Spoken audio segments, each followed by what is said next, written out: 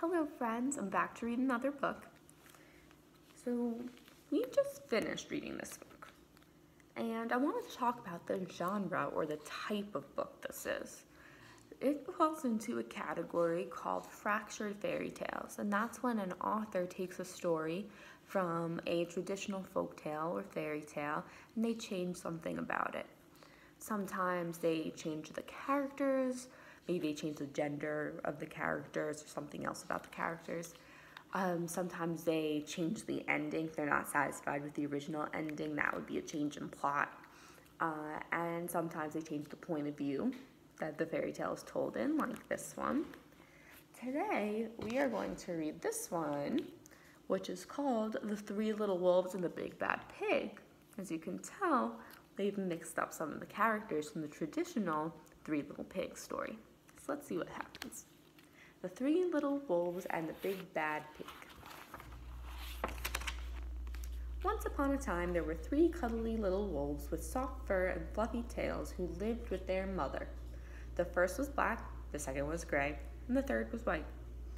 One day, the mother called the three little wolves around her and said, "My children, it is time for you to go out into the world. Go build a house for yourselves, but beware for the big bad pig." "Don't worry, Mother, we will watch out for him," said the three little wolves, and they set off.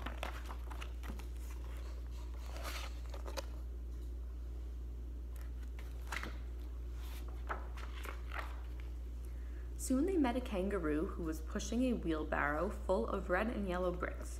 "Please, would you give us some of your bricks?" asked the three little wolves. "Certainly," said the kangaroo, and she gave them lots of red and yellow bricks. So the three little wolves built themselves a house of bricks.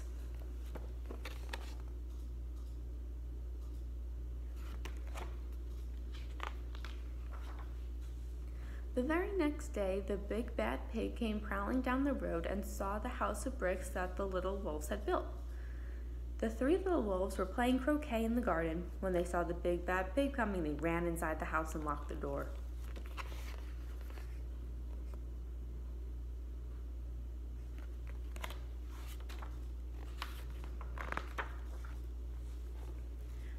The pig knocked on the door and grunted, little wolves, let me come in." "No, no, no," said the three little wolves. "By the hair on our chinny chin chins, we will not let you in, not for all the tea leaves in our china teapot." "Then I'll huff and I'll puff and I'll blow your house down," said the pig. So he huffed and he puffed and he puffed and he huffed, but the house didn't fall down.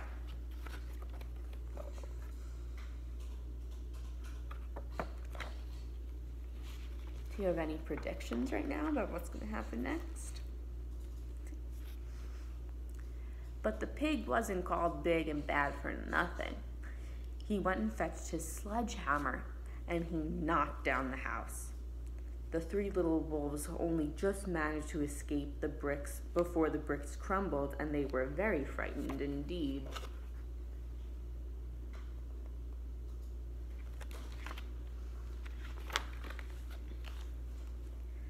"We shall have to build a stronger house," they said. Just then they saw a beaver who was mixing concrete in a concrete mixer. "Please, will you give us some of your concrete?" asked the three little wolves. "Certainly," said the beaver, and he gave them buckets and buckets full of messy, slurry concrete. So the three little wolves built themselves a house of concrete.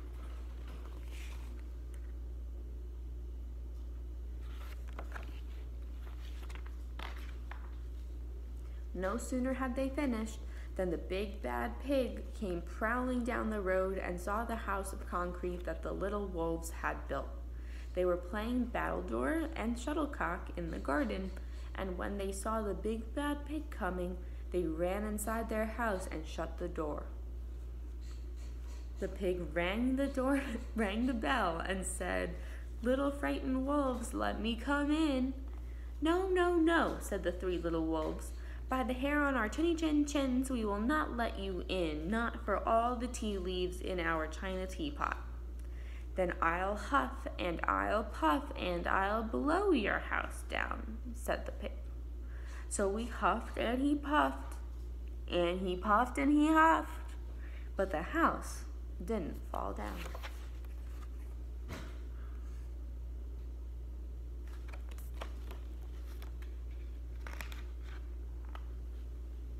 But the pig wasn't called big and bad for nothing.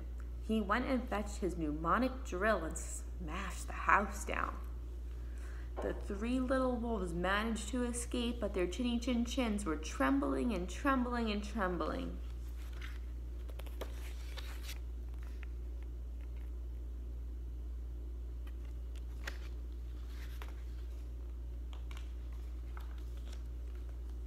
"We shall build an even stronger house," they said, because they were very determined.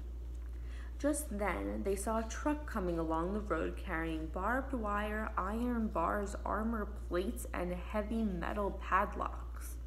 "Please, will you give us some of your barbed wire, a few iron bars and armored plates, and some heavy metal padlocks?" they said to the rhinoceros who was driving the truck. "Sure," said the rhinoceros, and he gave them plenty of barbed wire, iron bars, armor plates, and heavy metal padlocks. He also gave them some plexiglass and some reinforced steel chains because he was a very generous and kind-hearted rhinoceros. So the three little wolves built themselves an extremely strong house. It was the strongest, securest house one could possibly imagine. They felt absolutely safe.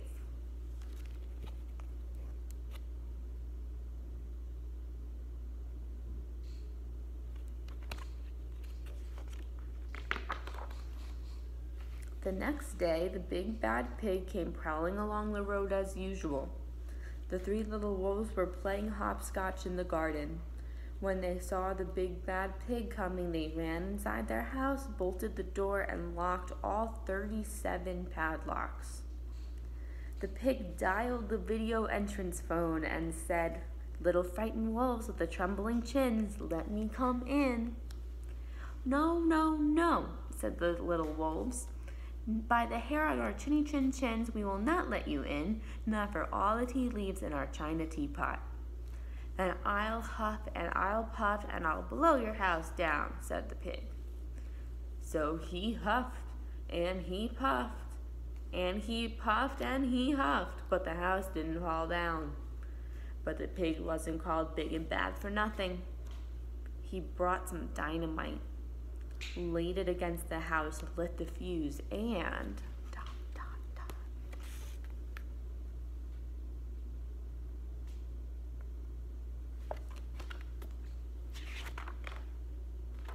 The house blew up. The three little wolves just managed to escape with their fluffy tails scorched.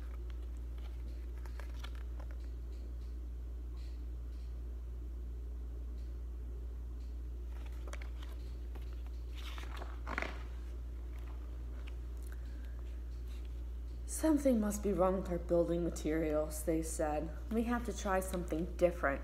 But what? At that moment, they saw a flamingo coming along, pushing a wheelbarrow full of flowers.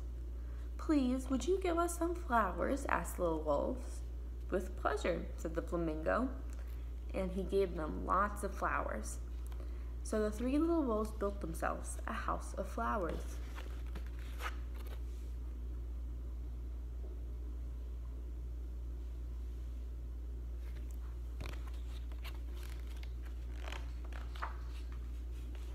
One wall was of marigolds, one of daffodils, one of pink roses, and one of cherry blossoms. The ceiling was made of sunflowers, and the floor was a carpet of daisies. They had water lilies in their bathtub and buttercups in their refrigerator. It was a rather fragile house, and it swayed in the wind, but it was very beautiful. The next day, the big bad pig came prowling down the road and saw the house of flowers that the three little wolves had built. He rang the blue bell at the door and said, "Little frightened wolves with the trembling chins and the scorched tails, let me come in." "No, no, no," said the three little wolves. "By the hair on our chinny chin chins, we will not let you in, not for all the tea leaves in our china teapot." "Then I'll huff and I'll puff and I'll blow your house down," said the pig. What do you think's gonna happen next?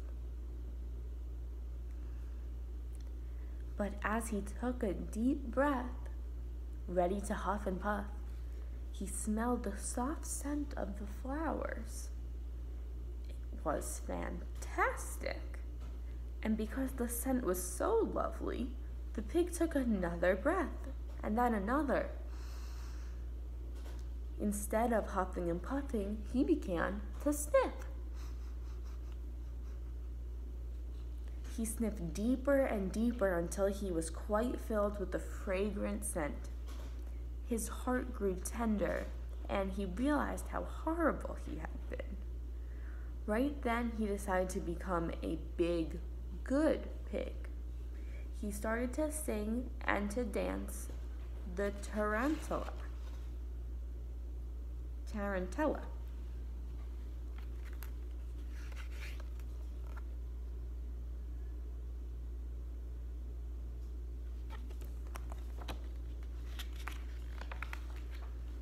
At first, the three little wolves were a bit worried. It might be a trick. But soon they realized that the pig had truly changed.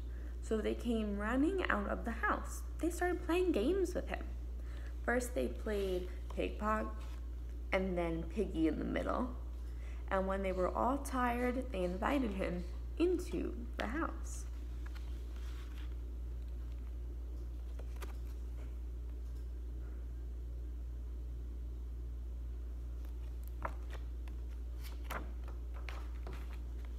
They offered him tea and strawberries and wolfberries and asked him to stay with them as long as he wanted. The pig accepted, and they all lived happily together ever after.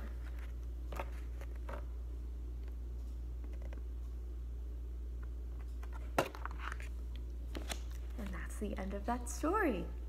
I'm going to have an activity for you all to do and respond to in Seesaw, and I will post that in the PowerPoint, and I will also post the instructions on Seesaw with a voice recording of me reading the directions.